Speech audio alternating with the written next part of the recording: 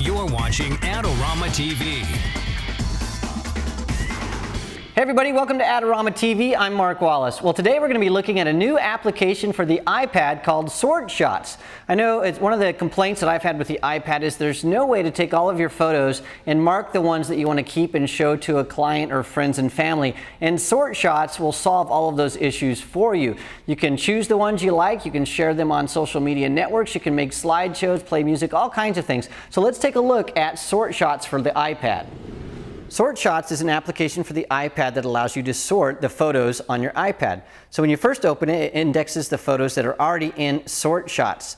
Now the thing is, it doesn't automatically add all of the photos that are on your iPad to Sort Shots. You need to do that yourself. So I've preloaded this with some of the photos that I've taken with a new camera that I'm trying out, or I could just go to Add Photos, and then all of my photos that are on my iPad, I could just bring those in one at a time. Or a better way to do it is just to sync it using iTunes, and you can bring those right into Sort Shots, and it's a really much faster way to do that. So once the photos are in Sort Shots, you have all kinds of ways to categorize them, rate them, and mark them. So what I'm going to do, first of all, is I'm going to go down here to these pictures right here, and by tapping on them, they get a little checkbox next to them. Now these are all pictures of my wife, and so I'm going to tag them and say tag, and these are, yes, people for sure. So I'm going to go ahead and do that, and then what I'm going to do is I'm going to say these are family pictures, and I've added a custom tag, which you can do, and that custom tag is wife. And I also added another custom tag called Diane. And you can add all kinds of different custom tags. You can make as many as you want. You can have subcategories and main categories. So we have people, family, and then Diane. And so you can categorize them in many, many different ways. So I've just tagged all of those. I'll hit done.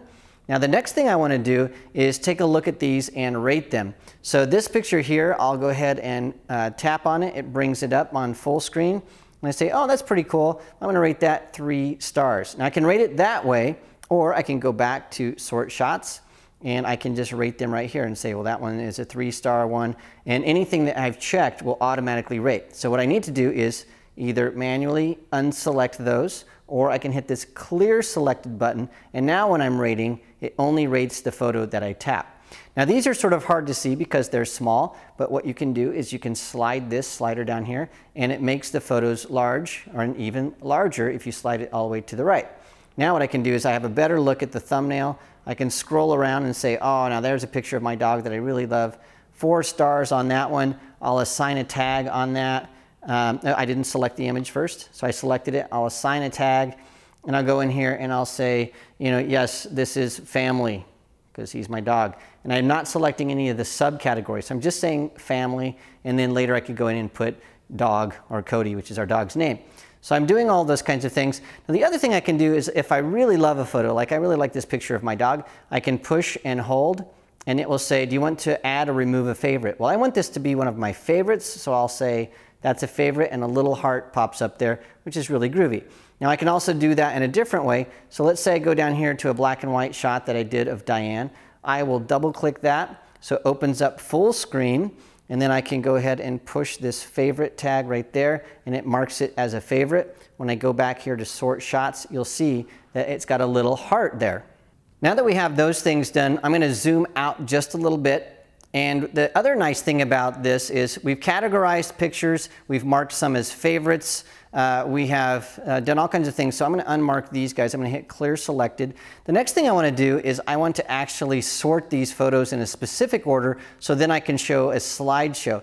So what I can do here is I can go to this sort button, and it has all different options here: file name, date, size, rating, or custom. I'm going to choose custom, and what this will allow me to do is I can now drag and drop images around. So let's say I want Cody to be moved down here. I'll just take his picture, pop him in right there.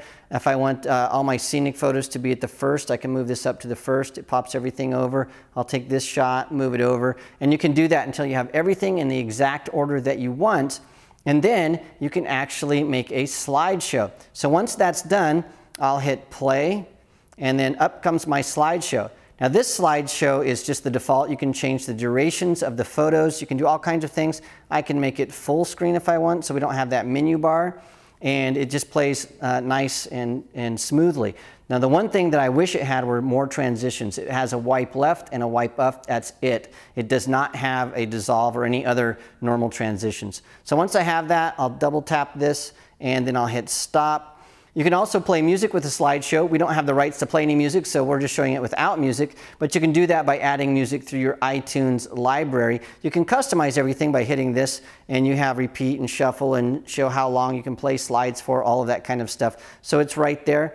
Once you have something that is set up the way that you want it, you can save that sort. So you can say, I want to save this sort as, you know, my family slideshow or whatever, and you can have many of those. Now the nice thing is you can also do some really robust filtering. So let's say that I want to go in here and I'll hit sort, and I want to only look at photos that are rated 3 stars. So I'll hit 3 stars, and bammo, those are only my photos that are rated 3 stars.